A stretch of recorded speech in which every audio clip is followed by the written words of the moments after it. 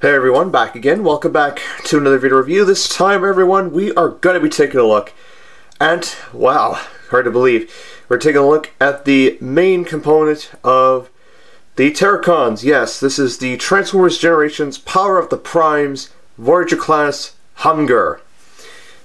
As you can see, his alternate mode is that of a twin-headed dragon beast thing. He looks just amazing. Love this guy. He's incredible. All new mold. Just epic. Prime colors mostly for Hun Gurrr is, well, white, purple, red, pretty light stickers with some yellow and there's some yellow and such. Some black, some gray, lightish purple, pinkish purple, and he does have Decepticon symbols. One that is normal Decepticon colors, and the other one is inverted for some reason. I don't know why.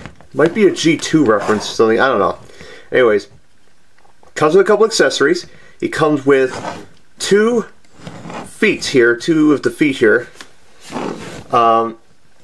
For Abominus, which that's what the Terrorcons do. That's what they combine into.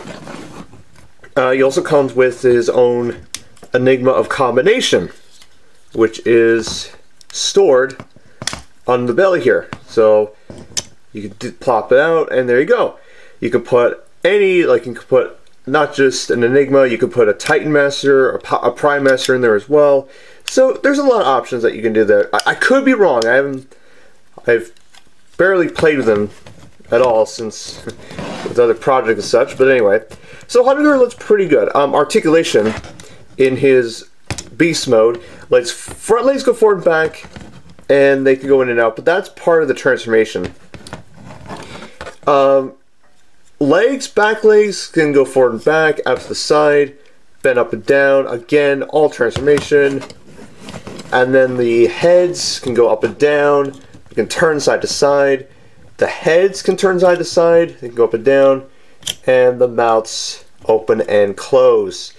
So you have a lot of emotive parts that you can do with it. And this is pretty cool. I mean, this is amazing. We haven't... I mean, okay, aside from Transformers Prime, which was just an all Legion class combiner set, which, yes, as I mentioned in the last night on Furcus review, that was a complete retool of the Terrorcons from Transformers Prime. Anyways, the Terrorcons here are all new molds. All new molds, unique transformations, so there's that.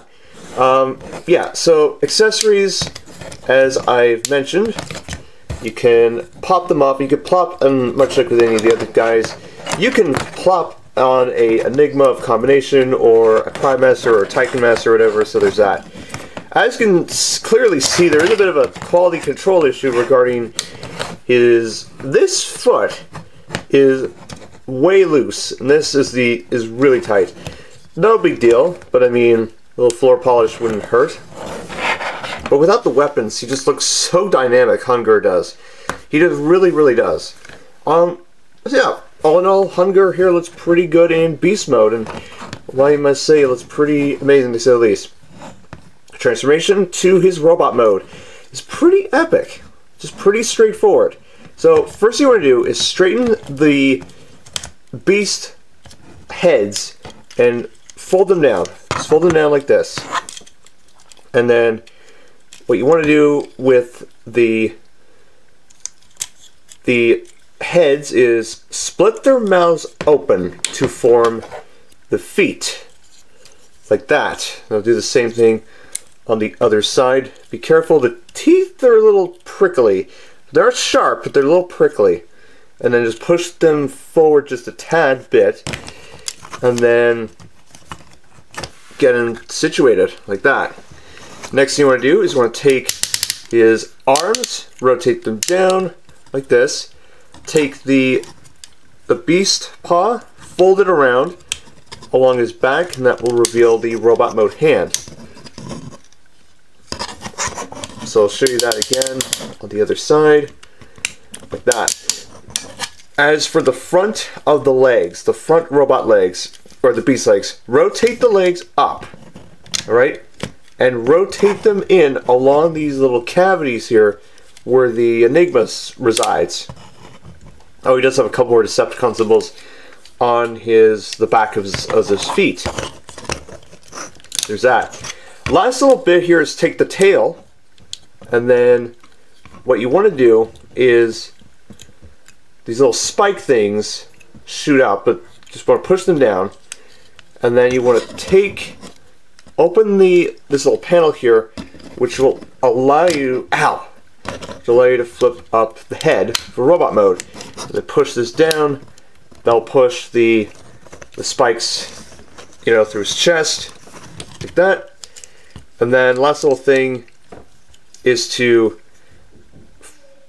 fold down the thing like that. Fold down the kneecaps, or you can just leave them like as is. Like you can just fold them back or whatever. It doesn't really matter how you do it, but it's a good transformation, and it's just a very little solidification regarding it. So let's just leave the plan up for now. So there is that. And there you go. There you have Hun Gurrr in his robot mode. And my God, doesn't he look imposing? Jeez, no wonder he's worthy of the leadership of the Terrorcons. Man, I'd like to see all combiner leaders like Hun Gurrr, Onslaught, Motormaster. Who else? Scattershot, Pyramagna, Scrapper. Who else? Who else am I thinking of? Who? I mean, just the main combiner torsos meeting up and just combining into something epic. I mean, it's Cyclonus. Cyclonus. Because he forms Galvatronus' torso. Anyways, articulation-wise, head can go full 360, arms can go full 360, they can go out to the side, bend at the elbow, rotate, and that's it. He doesn't really have any wrist articulation. He does share some body components from the Cyclonus and Silverbolt molds, and Scattershot molds, so there's that. Legs go forward and back, out to the side, bend up the knee, rotate, and the feet can go up and down and ankle about. It's all due to transformation hidden within his beast mode. Taking a look at the head, looks pretty good. It's a very stout and prominent facial expression. As I mentioned, the Decepticon symbols, again, he has a normalized Decepticon symbol here, and a very inverted Decepticon symbol on the other one. Again, either it's a reference to G2 or G1 or whatever, or it's just what they wanted to do. When it comes to the accessories, now, this is interesting. Actually, I'll talk about this when we get to Abominus, regarding these specific laws here. You can plop them in his hands, whatever. And in terms of storage, there is no storage for the weapons for Hun Gurrr, unfortunately. It sucks, but again, what can you do? You can just, maybe real storage maybe on the arms here, maybe like his arm cannons. So he has dual arm cannons, so he's ready to duel anyone that opposes him. So there's that. Oh yes, before I continue, we must take a look at the bio card. The bio card. It looks pretty amazing. The artwork for Hun Gurrr looks pretty epic. Oh my God. I would not want to face him in real life. So, it's sad that these used to exist in real life. Like, the basis of Hun Gurr's, alternate mode existed in prehistoric times. Same with the other Terrorcons. Anyways, Micronus Hun Gurrr.